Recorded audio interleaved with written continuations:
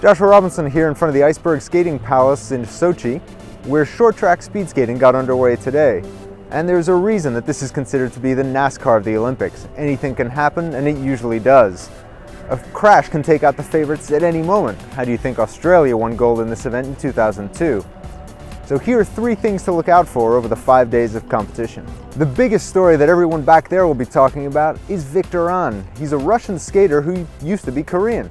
Russia's never won gold in short track, but Victor An has. Under the name An Hyun-soo, he cleaned up in Torino in 2006, winning 3 golds, and suddenly Russia's right up there among the favorites. The second major storyline to look out for is on the women's side, where China and South Korea are expected to absolutely dominate these events. And the most exciting skater in the bunch is a woman named Shin Soo-ki.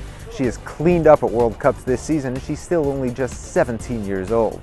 And number 3, the major non-Asian powerhouse at these games is Team Canada. They're led by Charles Hamelin, who's got storylines everywhere you look.